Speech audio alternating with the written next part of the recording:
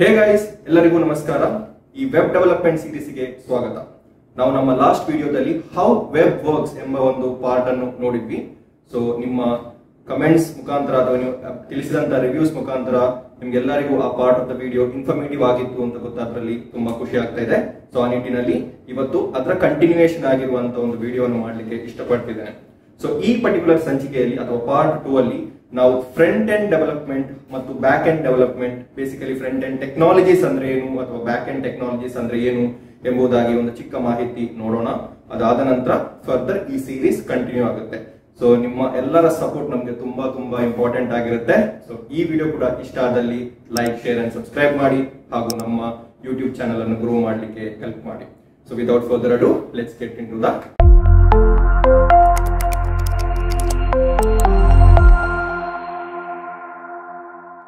So ನಾವು ನಮ್ಮ last part ಅಲ್ಲಿ ಅಥವಾ ಪಾರ್ಟ್ 1 ಅಲ್ಲಿ ಆಲ್ರೆಡಿ ನಾವು ಬ್ರೌಸರ್ ಅಂದ್ರೆ ಏನು ಹಾಗೂ ಅದೇ ರೀತಿಯಾಗಿ ಸರ್ವರ್ ಅಂದ್ರೆ ಏನು ಅಂತ ನೋಡಿದ್ವಿ, ರೈಟ್?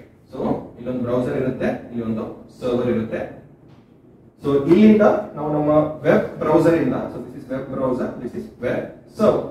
ಸೊ ನಮ್ಮ ವೆಬ್ ಬ್ರೌಸರ್ ಇಂದ ಒಂದು ರಿಕ್ವೆಸ್ಟ್ ಅನ್ನು ಕಳಿಸ್ತೇವೆ and that is called as HTTP request.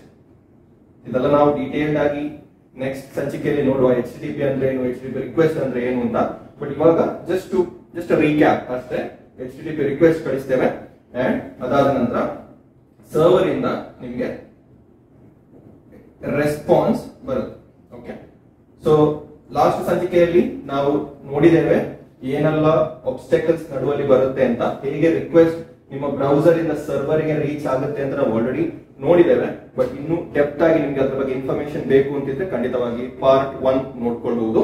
So ಆ link will be in the description. So ನಾವು ಇಲ್ಲಿಂದ ಸರ್ವರ್ ಇಂದ ರೆಸ್ಪಾನ್ಸ್ ಬ್ರೌಸರ್ ಗೆ ಬರುತ್ತೆ ಈಗ.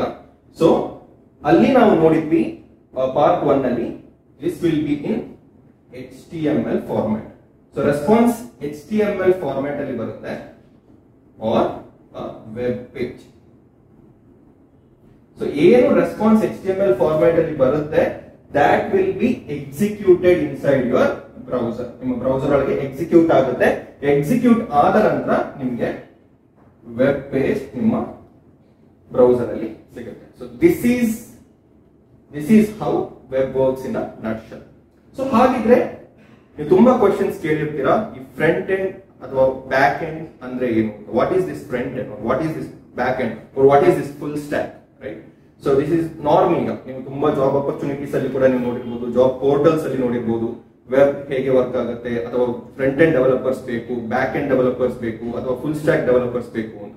ಸೊ ಎಕ್ಸಾಕ್ಟ್ಲಿ ಈ ಫ್ರಂಟ್ ಎಂಡ್ ಅಂದ್ರೆ ಏನು, ಸೊ ಅದನ್ನು ಒಂದು ಅರ್ಥ ಮಾಡ್ಲಿಕ್ಕೆ ನೋಡೋಣ. ಸೊ ಬೇಸಿಕಲಿ ಇಲ್ಲಿಂದ you will get an HTML, but with HTML you will get CSS also.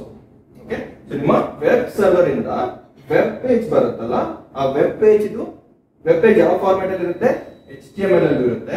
But ಅದರ ಜೊತೆಗೆ you will have one more technology which is involved, which is called as CSS. So CSS ಅಂದ್ರೆ cascading style sheet ಅಂತ ಹೇಳ್ತಾರೆ. ಒಂದು web application ಅಲ್ಲಿ ಈಗ ನೀವು for example www.facebook.com ಅಂತ ಕ್ಲಿಕ್ ಮಾಡಿದ್ರೆ ನಿಮಗೆ ಫೇಸ್ಬುಕ್ ಇದು ಸೈಟ್ ಬರುತ್ತೆ, right? So HTML is the skeleton of a web application. Skeleton, just body representation ಹೇಗೆ ಇರಬೇಕು ಅಂತ.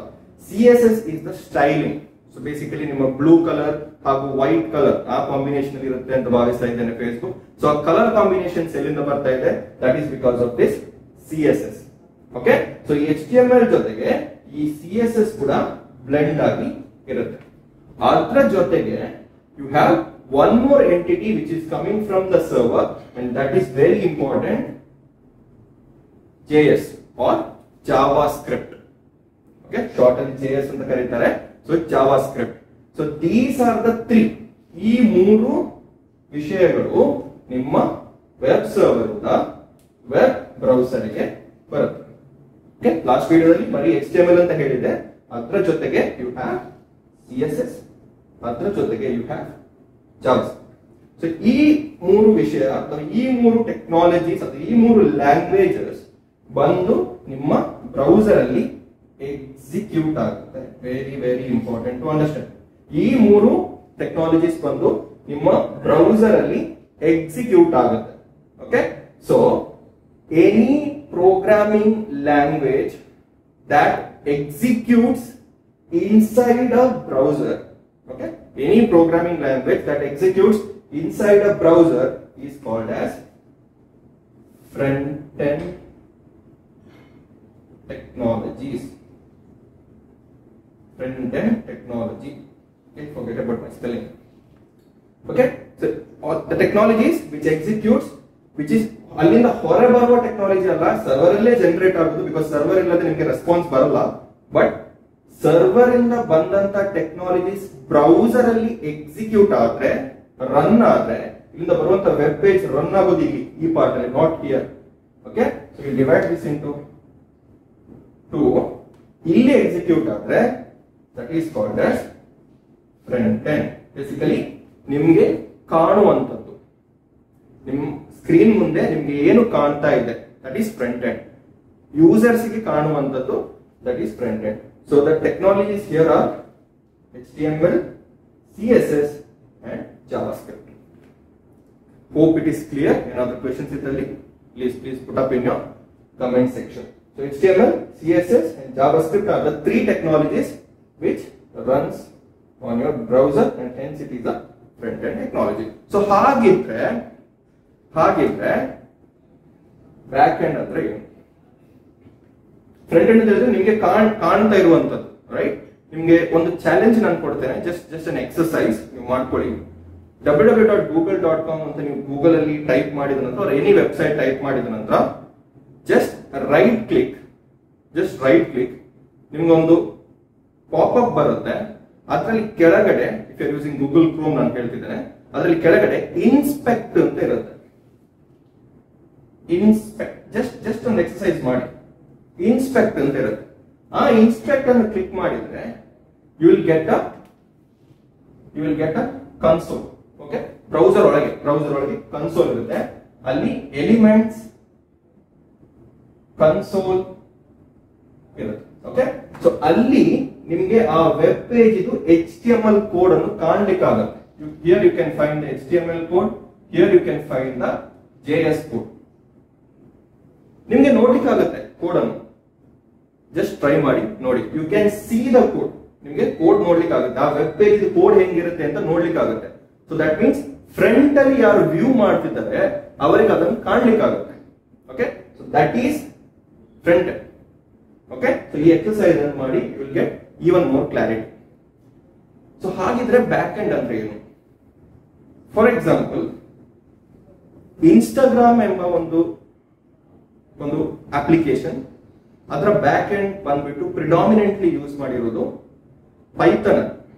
Okay, it has been built in Python. JavaScript use ಮಾಡಿದ್ದಾರೆ, ಬಟ್ ಬಿಲ್ಟ್ ಇನ್ ಪೈಥಾನ್. ನೀವು ಇನ್ಸ್ಟಾಗ್ರಾಮ್ ಎಂಬ ಒಂದು ಅಥವಾ ಫೇಸ್ಬುಕ್ ಎಂಬ ಒಂದು technology, Instagram, let's take an example of Instagram it self.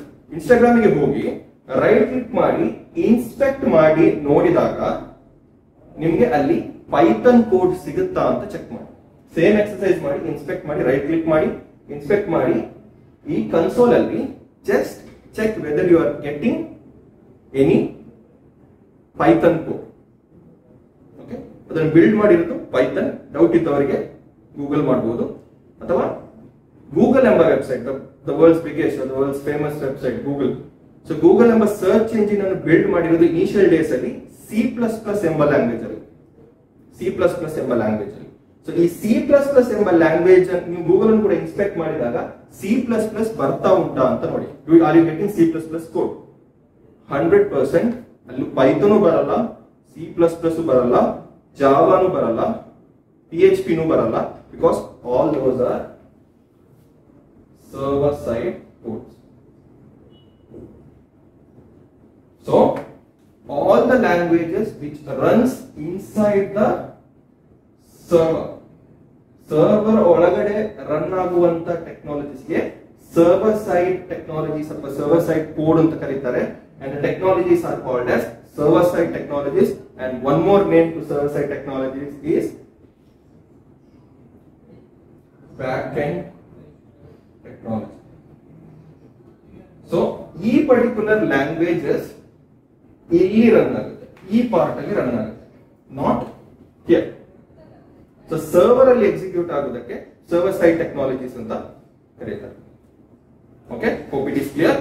Examples R C++, Java, Python, PHP, Ruby, etc. So these are the technologies. All the languages other than these three runs here. Okay, all the languages other than these three runs in the server. So ಅದು ಹೇಗೆ run ಆಗುತ್ತೆ ಅಂತ ಒಂದು ಚಿಕ್ಕ illustration ಕೊಡ್ತೇನೆ.